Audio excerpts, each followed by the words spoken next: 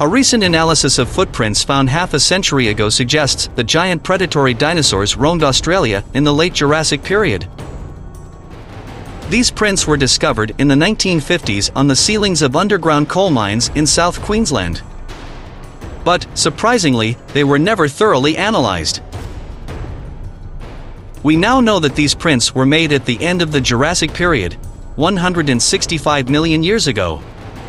We also know that they were made by giant theropods. The prints were between 50 and 60 centimeters long, and some were even 80 centimeters. These were carnivorous dinosaurs, some of which reached up to 3 meters in height and probably about 10 meters in length.